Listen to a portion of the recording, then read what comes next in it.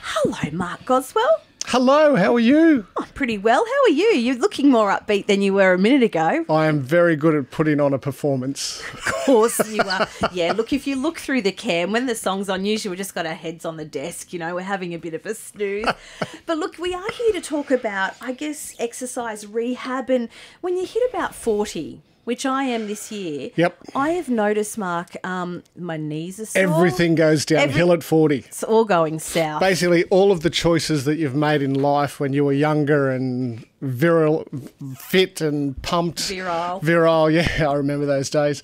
When you were young and fit, in your teens and 20s and unbreakable and going nuts, we all develop these little niggles and little injuries from running around like lunatics. But then by 40, it all catches up. And, we see so many clients coming into their 40s just going, things are starting to hurt. Yeah, so 40s, 50s, 60s, and it just sort of comes out of the blue where you start to think, oh, this is hurting. So how do you approach that then, Mark? Because as you said, usually it's a result of something else. So when someone comes in with an issue, where do you start? Yeah, look, especially when they're coming in and it's like they've got a back injury, hip injury, knee, and it's like they can't actually attribute it to a particular incident. So they didn't have a fall. They didn't. It wasn't a particular thing where they've gone, oh yeah, that's how I hurt myself.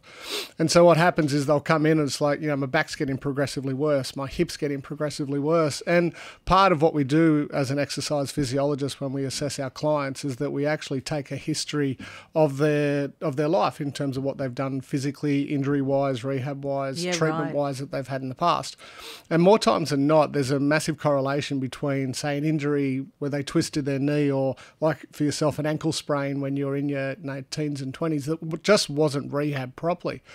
And, if you think about us in our 40s, when we were doing our injuries a lot earlier on, they didn't have the active treatments. Like exercise physiology didn't exist 20 years ago. Yeah, correct. So if you have hit that point, people that are going, I'm sore now, but it's probably a result of something I did 20, 30 years ago. Yep. Can we still work on that? Is there still 100%. hope? Why do you think I've got a job? I've made a career out of doing this. It's like, one of the things that we're talking about, you hit your 40s, you start to develop these injuries and ailments.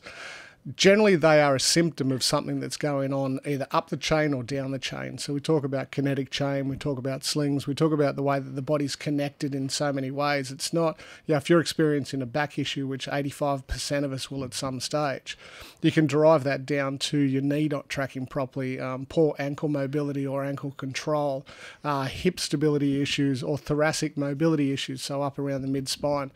Anytime we're doing these assessments and we're having a look, we can start to find these faults within their movement patterns and can derive it back to where sort of the pain is. Excellent. And so then you just start the corrective exercises and you can make some really impressive changes in sort of 1 to 2 sessions if it's a simple mechanics issue that really just sort of gets you some symptom relief and then gets you back on track. But we've all just got to learn to move properly.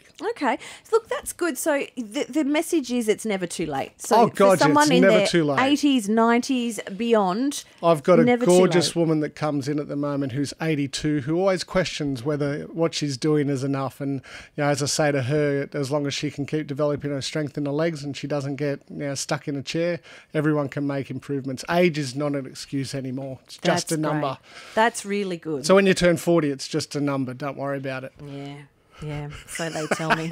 Don't buy it. No, very happy. All right, well, thank you, Mark, and you'll be back next week. Yes, and you'll be back here with me. 2NURFM, a broadcast service of the University of Newcastle.